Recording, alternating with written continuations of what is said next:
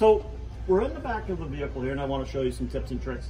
One of the features that this vehicle has is the vehicle does come with an adjustable tailgate. And we've gone over this in some of the other videos, but I'll go over it again. If you're not tall enough, sometimes you have to jump and you have to reach it, you can adjust this to a height that's more suitable to you, and I can show you how to do that. Basically, you would just stop it at where you would want it. You're going to push and hold this button until you hear the 3 beeps. There's the beeps. And then, once we close it and we open it again, it will go back to the same spot. Now, again, you can open your trunk a number of ways. There is a button on the dash. There is also a button on your key fob to open it.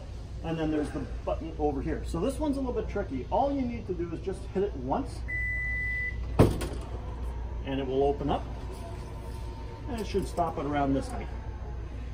And there you go.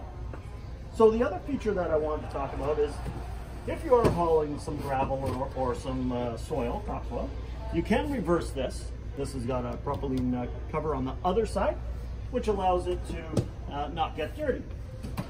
Ow. The other thing is, you can give yourself an extra 2 inches of clearance by putting the cover at the lower position. And that will give you some more room as well. And now we're going to proceed over to the gas filler door.